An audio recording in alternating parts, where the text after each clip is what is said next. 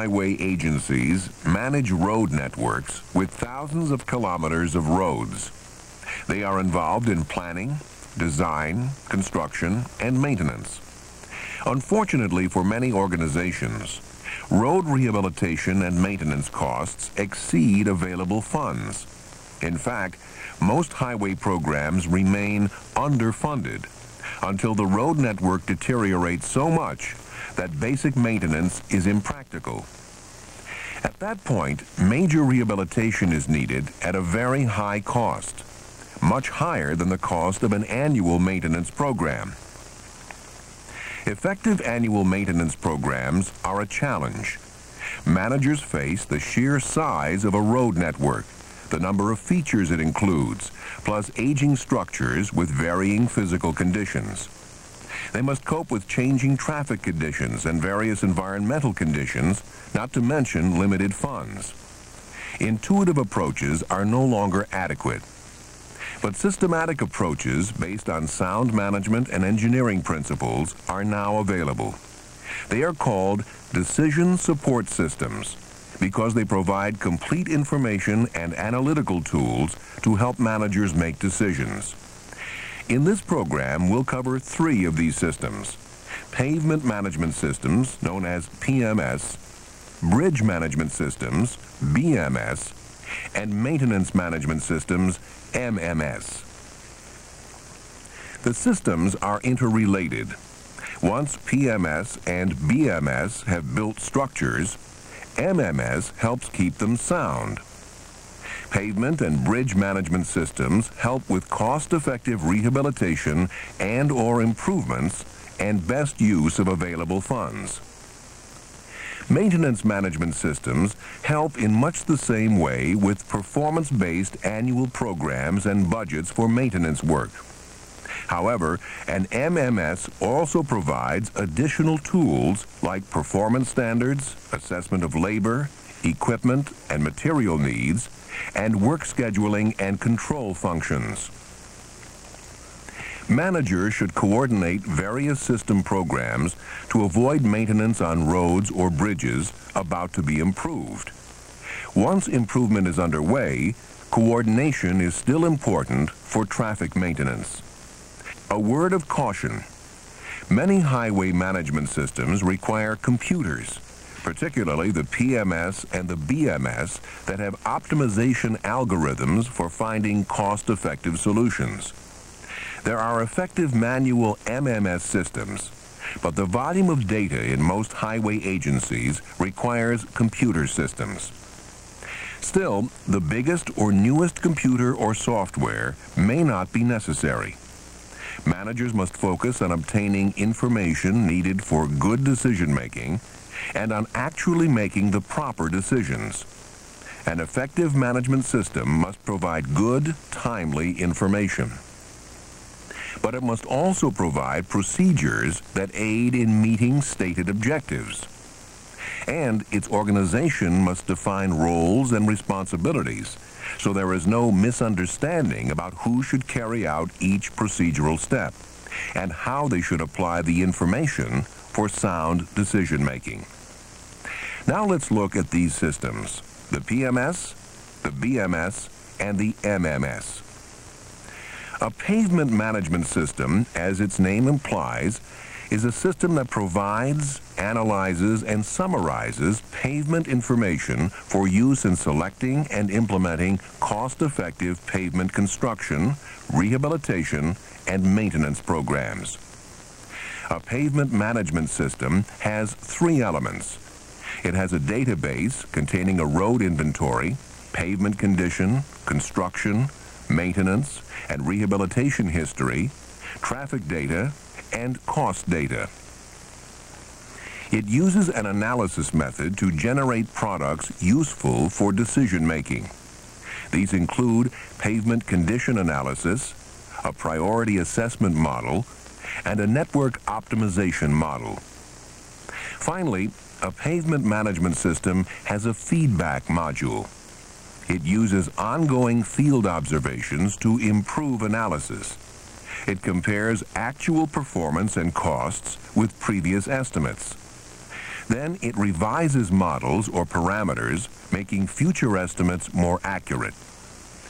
A good pavement management system will provide such things as information on accidents, traffic, construction, maintenance, and rehabilitation histories, current condition based on systematic procedures, the network maintenance budget for specific levels of performance for specified periods of time, such as 5 or 20 years, communication between groups within the highway agency, such as planning, design, construction, and maintenance, and communication outside the agency with the legislature, the news media, and public interest groups. A bridge management system assists managers in the most efficient use of budgets and programs for maintenance and improvement of their agency's structural inventory. A typical bridge management system also has 3 elements. First, a database of structural inventory data, and an ongoing program for the continuous collection and maintenance of that data. It should also have a program for collection of inspection data, costs, and supplemental data needed for operation of the system. Second, mathematical models engineers use to analyze maintenance and improvement programs. The models predict deterioration, identify the best improvements for safety and serviceability, and estimate costs, including the least expensive strategies. Using techniques like life cycle cost analysis, engineers estimate user cost savings, perform periodic and network-level optimization, and use feedback to update prediction and cost models. The third element is a management information module. It provides a wide variety of reports. A good bridge management system will provide engineers such information as constantly updated inventory, condition, and cost data, predictions on deterioration of structural elements and future functional needs, alternative actions, costs of maintenance and improvement, optimal policies, short-term and long-term budget forecasts, and programs and schedules. A maintenance management system helps preserve the investment in the existing highway facility and reduces user costs. It provides continuing, adequate levels of safety and convenience to the road user and directs the use of maintenance resources effectively and economically. A maintenance management system has the following elements: an inventory of all features, including the length of each surface type, each linear feature, the number of bridges, culverts, signals, and signs, plus the size of areas within the right-of-way, such as mowing area and landscaped area. The MMS provides length and location of each inventory feature. The Global Positioning System, known as GPS, and video equipment can make this job easier and more accurate. The MMS provides standards defining how workers should do each maintenance activity. They define optimal crew size, equipment and materials needed, procedures, productivity level, and service levels. The system provides resource availability and unit costs. This information should include labor, equipment, and materials. It provides a work program and budget showing future work, the resources required, its cost, and a general schedule for accomplishing the work. It generates work reports on resource utilization, including labor hours, equipment usage, and materials used. Its reports can replace a separate financial system. It also provides management reports that summarize accomplishments, progress against the work program, and compares expenditures with the budget. And it interacts with other systems like payroll information, financial information, equipment usage, and materials usage. A good maintenance management system will provide engineers with such information as a detailed inventory of features needing maintenance, as well as their condition. uniform and achievable standards of performance for each maintenance activity, and a list of agency resources, including quantity, availability, and unit cost. With before and after documentation, managers can clearly see the benefits of an MMS. There are direct and indirect benefits. Direct include crew productivity, increased service levels, and organizational effectiveness. These improvements can save as much as 15% of an annual maintenance budget. Indirect benefits include better employee morale and improved cooperation and communication. Taxpayers benefit too. An MMS reduces expenditures without reducing levels of service. It can even raise the level of service at no cost. Pavement management, bridge management, and maintenance management systems are a lot alike. However, the maintenance management system is designed to help engineers manage an internal or contract workforce. Pavement and bridge management systems are not designed to help with labor resource management because much of that work is contracted out. How and when might managers and engineers use these three systems? Let's look at the operation of a typical highway organization. The organization must deal with planning, design, construction, and maintenance. Management systems help in each of these tasks.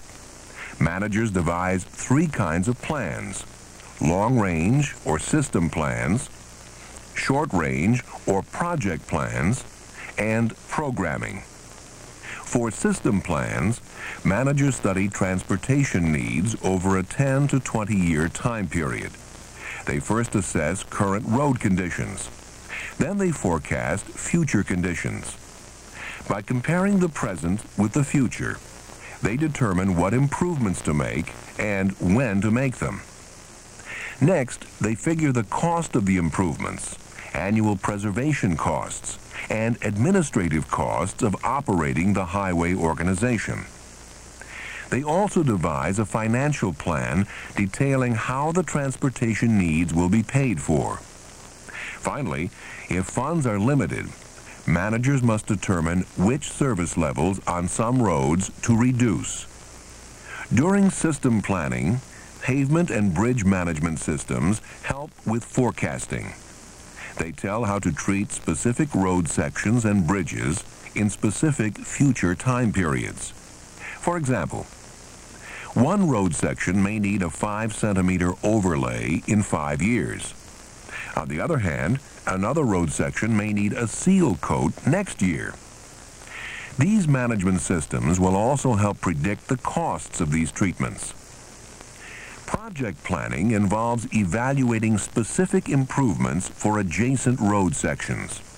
For example, a section of road may need an overlay, but safety studies may indicate that the road needs widening as well. Project planning addresses the complete needs of the road section.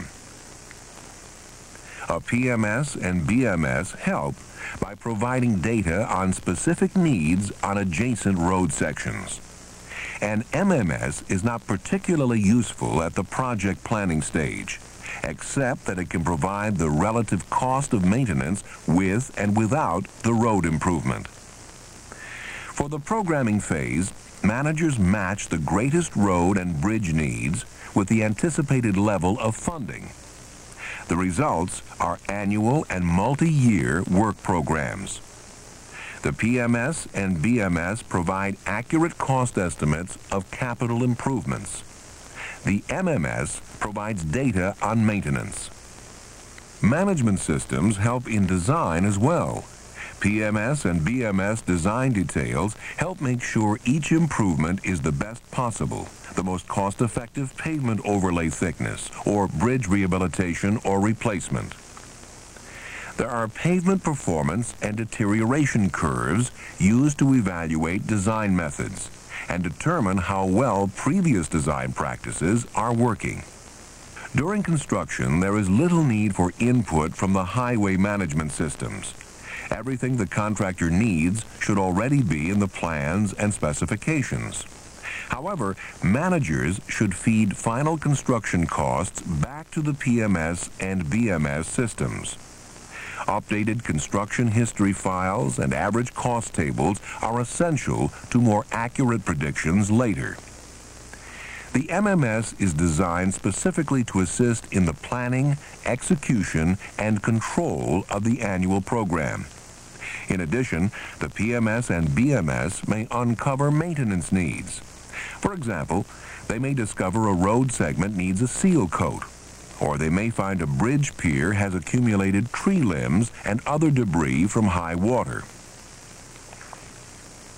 In this program, we have looked at 3 systems: the PMS, the BMS, and the MMS.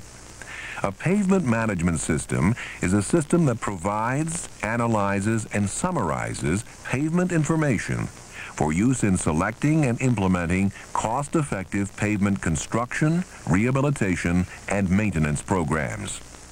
A pavement management system has 3 elements. It has a database containing a road inventory, pavement condition, construction, maintenance, and rehabilitation history, traffic data, and cost data. It uses an analysis method to generate products useful for decision-making. These include pavement condition analysis, a priority assessment model, and a network optimization model. Finally, a pavement management system has a feedback module.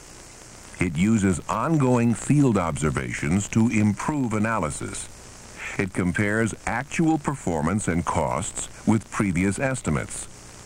And a bridge management system assists managers in the use of budgets and programs for the maintenance and improvement of a highway agency's structural inventory. A typical bridge management system also has 3 elements. First, a database of structural inventory data, and an ongoing program for the continuous collection and maintenance of that data. Second, mathematical models engineers use to analyze maintenance and improvement programs. The third element is a management information module. It provides a wide variety of reports. A maintenance management system helps preserve the investment in the existing highway facility. It provides continuing, adequate levels of safety and convenience to the road user, and directs the use of maintenance resources effectively and economically. For more information on this or other IRF videotapes, write to the International Road Federation or call the numbers on your screen.